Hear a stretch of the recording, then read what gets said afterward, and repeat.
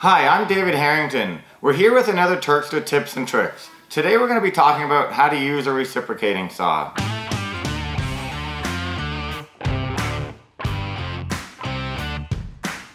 So today we're going to be looking at all the features of a reciprocating saw, all the different uses, the different blades, a little bit of saw safety, and some of the different things you can use a reciprocating saw for. So let's get into it. So this is a Bosch corded reciprocating saw. Corded is going to be good if you're using the saw, all day, a lot of uses in one day. Cordless will be good for lower use, but they are going to last a long time as well.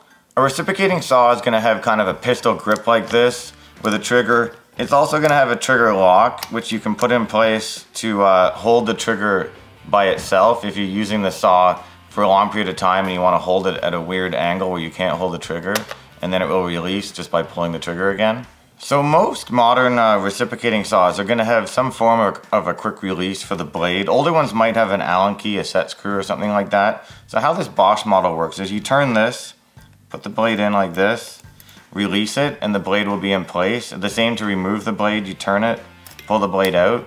And you always want to, once you put the blade in, before you use the saw, just give the blade a pull to make sure it is actually set in place.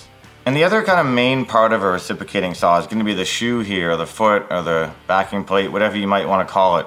That's what you're going to rest your material against, especially when you're starting your cut. This will pivot back and forth depending on how you're holding the saw. And that's a very important piece of the saw to be in good condition and to function properly. So generally speaking, there's going to be about 3 different types of reciprocating saw blades. There are others for more specific uses, but for the most part, you've got these ones to look at. You've got a wood blade that's going to work with wood. It's going to be too knot of a rough cut. It's going to work with embedded nails and screws in the wood. And it's going to have about a teeth per inch count of about 5 to 7. That means how many teeth there are in every inch.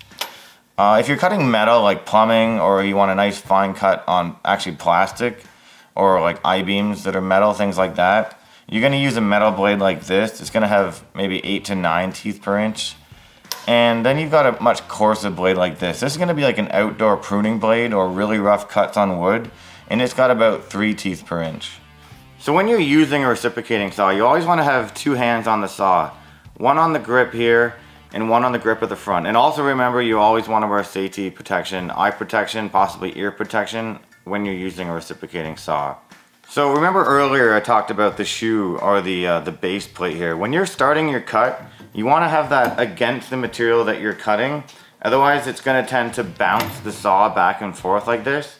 So you want to have the shoe right against the material and kind of start slow, and then you can speed up the cut.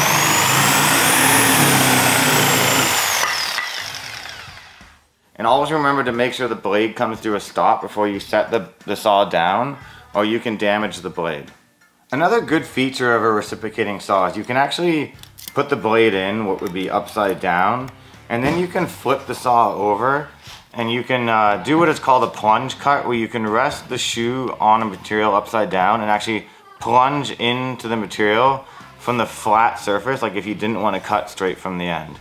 And if you're doing renos around the house, or a demolition kind of pre-reno, a reciprocating saw is definitely going to be a go-to tool for that. And if you happen to be doing any renos or anything like that, consider a project coach through build-it-better.ca. That's build-it-better.ca. With Build It Better, you'll get a free project coach, access to all industry pros, reduced shipping, and a lot of great monthly deals. And remember guys, the more you build, the better you get.